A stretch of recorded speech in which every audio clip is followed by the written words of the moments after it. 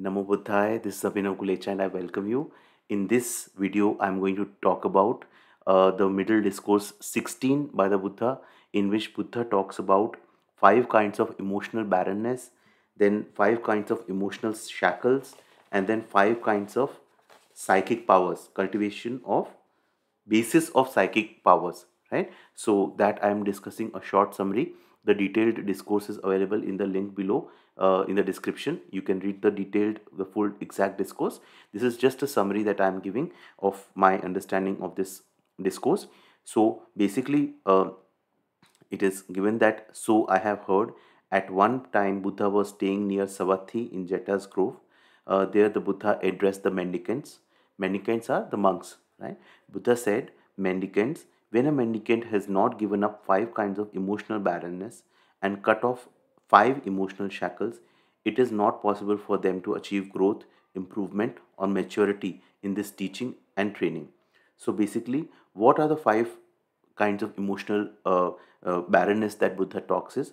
Number one is the doubts about the teacher, right? So, and who is our teacher? Our teacher is the Buddha, right? So, the doubts that we have. See, what my understanding is, Buddha never said never doubt me. Buddha even said that even doubt me, right? It's quoted in the Dhammapada. But important thing is that the doubt. So, what if the doubt is at a surface level? If we keep doubting, then we will not go deep in our practice, right? Buddha suggests a way out of the doubts, coming out of the doubt also, that we will discuss. I will discuss later on. But the first kind of emotional barrenness is doubt about the teacher. They are uncertain, undecided, lacking confidence. That being so, the mind doesn't incline towards keenness, commitment, persistence, and striving. This is the first emotional barrenness. Second emotional barrenness is doubts about the teaching. What is being taught? Doubts about that. Third is doubts about the sangha, the spiritual community, right? Fourth is the doubt about the training, whatever is the training that is given, right? Fifth is the mendicant is angry and upset with their spiritual companions, resentful and closed off. So while this talk was given to the mendicant, the monk community, even if we are lay people and we are part of a sangha or a spiritual community, and if we are resentful or closed off with our community, that can also be a kind of emotional barrenness, which can impact our spiritual growth, right? Now then Buddha says, what are the five emotional shackles they haven't cut off? Shackles are like chains, right? So first emotional shackle is the mendicant isn't free of greed, desire, fondness, thirst, passion, and craving for sensual pleasures. Right? This is the first shackle. Second shackle is mendicant isn't free of greed for the body, right? Greed for the body is second, right? Third is mendicant isn't free of the greed for form. Greed for form, right? Anything which is of form, right? Mendicant isn't free of the greed. So the greed for body is number two, greed of form number three. Fourth is the fourth emotional shackle is, which keeps them shackled, is they eat as much as they like until their belly is full. They indulge in the pleasures of sleeping, lying down, and drowsing. This is the fourth shackle. Fifth is they lead a spiritual life, hoping to be reborn in the orders of gods, thinking that by this observing this precept or by doing this austerity or spiritual life, may I become one of the gods. This being so, their mind doesn't incline towards keenness, commitment, etc.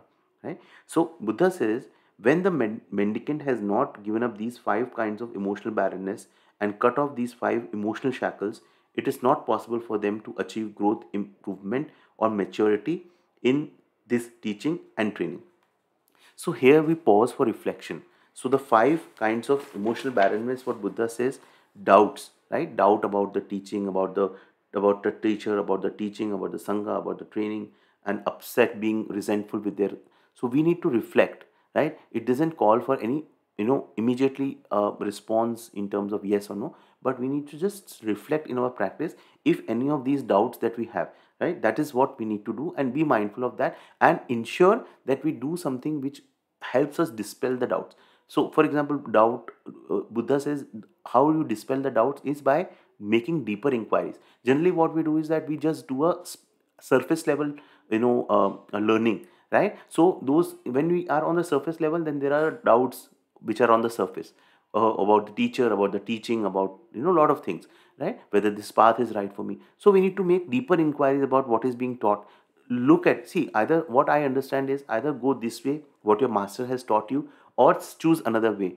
If you follow a particular spiritual path and then keep doubting, then what will happen is that your own growth will not happen, right? So if you choose, like I choose the path of insight, right, of the Satipatthana Sutra, then I will go deeper. I will just stick to that path, make deeper inquiries, consult some other teachers, on some other learned persons about the understanding of these sutras, and then clarify my mind and then proceed. So we should not have that. Then when Buddha talks about the shackles, emotional shackles, then there again we need to just reflect that, uh, is there a greed, desire, fondness, thirst, passion? We all have, right? Somewhere or the other. We are, see, that's why we are in this cycle of birth and death, and we are in doing our practice. So being more mindful of that, these things chain me, these things kind of, they have chained me for so many lifetimes. Buddha says very good thing, that what are more, like the four waters in the oceans, the waters in the four oceans, or the amount of tears that you have spent in all these lifetimes? The answer is the latter, right? So we need to think that these kind of the desires, the cravings, they are holding us, right? This goes back to the noble truth number one, noble truth number two, the cause of suffering. So all these discourses, they take us back to the noble truths and the noble eightfold path. Second shackle, greed for the body, greed in any way, right? We need to reflect in our life. Third is eating as much until their belly is full. We need to have moderateness in our eating, right? Being mindful of our eating, eating only moderately, sleeping moderately, right? Then leading, fifth shackle, leading a spiritual life. We do all these practices with the intent to be born in a, like a land of gods, or order of gods. This is very, very important. A lot of people, their practice is that I should be in heaven, right? Or I should be in a land of heaven or something. Here Buddha has specifically talked about this and said that, see, Buddha's path, if you see, is very clear. There's one thing that you have to go for, is liberation from this cycle of suffering. So you don't intend to be working. Your aim in your spiritual practice is not to be born in a heavenly realm, and all this all will happen in the course of your desire to get liberated. This all will happen. You will be born in, conditions which are conducive to our growth. But if we try to limit ourselves, limit our aim, that our aim is to be born in a order of gods and all, so that becomes an emotional shackle, right? So we need to be very careful in terms of what is our end goal of our practice, right? Okay. Then Buddha talks about the basis for psychic powers. What my understanding is that basis for psychic powers is the powers that help us be free, right? So Buddha says they develop the basis of psychic powers that has emotion due to, number one, enthusiasm and active effort, right? So we have to develop enthusiasm in us. Second basis is energy and active effort. Third is mental development and active effort. Fourth is inquiry and active effort. Fifth is sheer vigor. So we discussed five emotional barriers, we discussed five emotional shackles, and this is the five bases of psychic powers. So Buddha says a mendicant who possesses these 15 factors, all the 15 positive things, including vigor, is capable of breaking out, becoming awakened, and reaching the supreme sanctuary from the yoke. And now Buddha gives the example of a chicken, right? A chicken who has eggs, and she is like sitting on top of the eggs.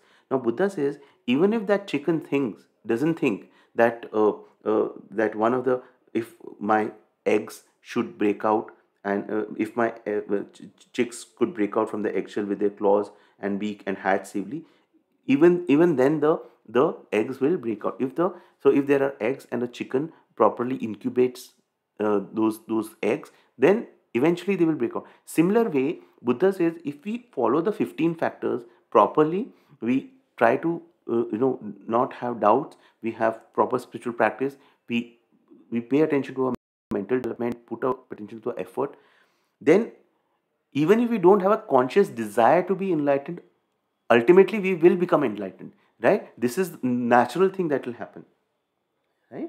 So this was middle discourse 16 uh, on emotional barrenness and emotional shackles and psychic powers. I hope you found it useful. Please reflect on your practice, what emotional shackles and these things are in your practice. So be more mindful, that is it. And do share in the comments your feedback and your thoughts. The sutta that is mentioned is there. The link of the detailed sutta is given in the detail. And tell me how was it valuable? Did it help you in any way? Thank you so much for watching this video. Thank you. Namo Buddhaya, Namo Buddhaya, Namo Buddhaya.